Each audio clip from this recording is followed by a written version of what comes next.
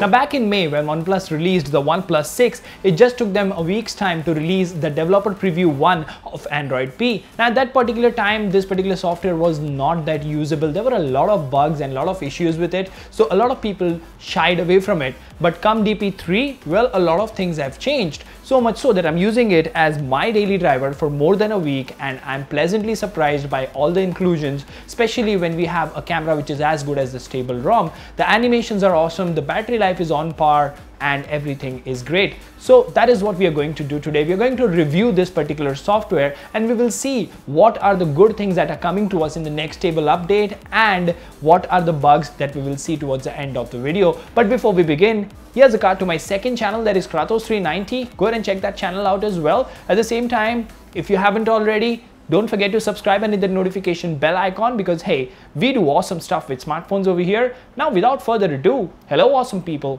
welcome to Smartphone Tutorials. My name is Kailash. Let's get going.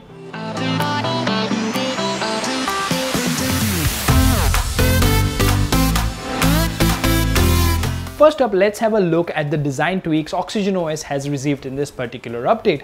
If we have a look, everything is now more rounded. The notifications panel, the quick tiles in the notifications panel, if you look at the multitasking menu, the pages are now rounded, and if you also have a look at setting, the search bar is rounded as well. If we have a look at the settings over here, well, the icons have had a color change, and if you also look at the shelves, there are some colorful changes, which is a welcome addition and makes the user interface look more modern and more beautiful. Now following the Android P guidelines, you would notice that OnePlus is also trying to have all the icons outlined and circled at the same time. However, there are a few inconsistencies here and there, but I'm hoping that by the time we have a stable release of this particular software, that should be fixed as well. Now the next change that OnePlus have made is to the volume panel. Now if you notice over here, this is the volume panel, which is different than what it used to be in Android Oreo, and if we tap over here, you have a dedicated media output button as well. So if you are connected to a Bluetooth device, you would get that particular option over here as well. At the same time, if we have a look at the power menu,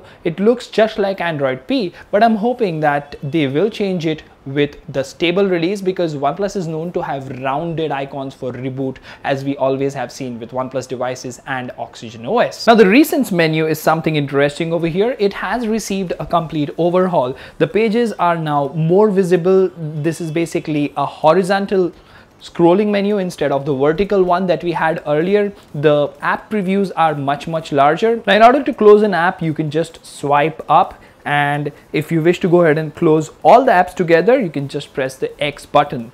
What has also changed with this particular multitasking menu is that if you enter the multitasking menu, the split screen menu or split screen multitasking menu has changed as well. If you tap these three dots over here, you can go ahead and enable split screen. Now it is much more intuitive and much more easy to use compared to how it was in Oreo. Now with this particular release, OnePlus have also included Google Pixel's new alternative nav bar. Now this allows you to do a ton of things because it is gesture based and it is very intuitive as well. For example, you can slide it left and right to swipe between different apps. At the same time, if you swipe up, you get the multitasking menu, and while you're in an app, you can quickly slide to the right to switch to the previous application. So not only you have gestures enabled, at the same time you also have the option to do a quick switch, which is not available in a lot of gesture enabled system with a lot of different device manufacturers. What is also interesting is that the back button will only be available when it's necessary, and in case if you have portrait mode disabled and you were to go in a particular app which needs landscape view, for example, I'm looking at my picture over here.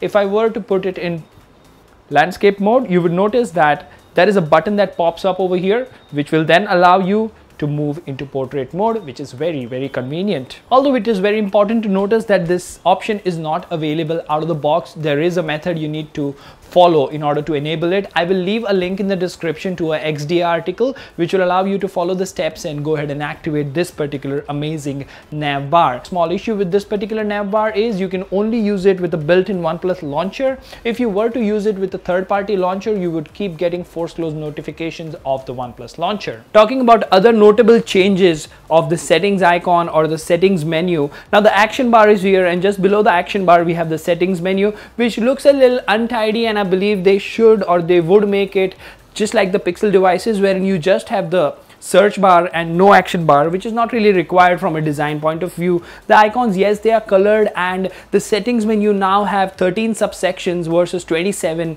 which were there in Oreo, and the settings menu now looks colorful and much more organized.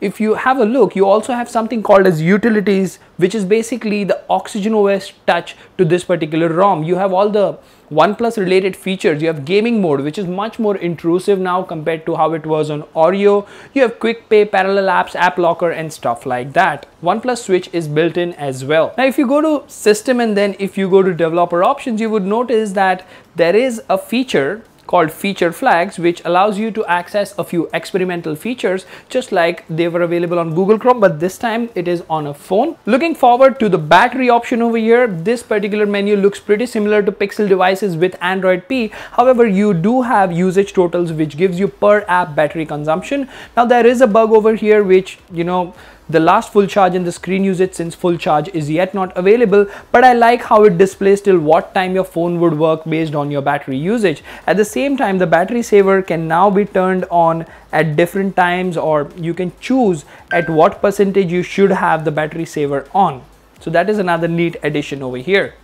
Now, moving on to the more daily usage scenario and the small bugs here and there that I noticed, let me tell you what I have experienced with this software so far. The first and foremost thing that I'd like to inform you that voice over LTE on both the SIM cards is working. 90% of the functionality is completely fine. Even if you look at the camera or the app launch animations, everything is good. And talking about the camera, if you look at some of these pictures, the portrait mode is available on the front and the rear. The pictures are as good as the stable ROM, that is Oxygen OS 5.1.9. Now, the pictures are crisp, clear, the front portrait mode works, and this is the same camera application which has Google Lens built into it. So all the latest updates have been provided to this particular software. Now, there are a few more notable changes here and there which are very small, but they are very, very useful. For example, text selection. If you go to text selection, now it has a small zoom lens that you can see, which was not available earlier on OnePlus devices. Home screens cannot be edited as it was available in the previous OnePlus options. And apart from that, if you were to go ahead and change the alert slider, there would be a permanent notification over here in the status bar at the top. Another neat addition here is it has a dedicated USB menu for file transfer and for all the other options. So that is another great addition. Now, you know, this was all the experience or all the changes that I noticed with the OnePlus 6 Android P beta program. This is definitely usable as a daily driver, be it from a camera, battery standpoint of view. There are amazing subtle animations that are available. The app switching is brilliant, and especially when you go ahead and enable this particular new option which is available only on Google Pixel, well, it makes your experience that much better. So the link is mentioned in the description, and do let me know in the comment section, how did you find this particular review? There is something new that I've tried. The camera angle is different and a lot of other things are coming up. So this was it for the full review of Android P DP3. Stay tuned for more. For now, this is Kailash signing off at Smartphone Tutorials. Until then, keep smiling, take care, and goodbye.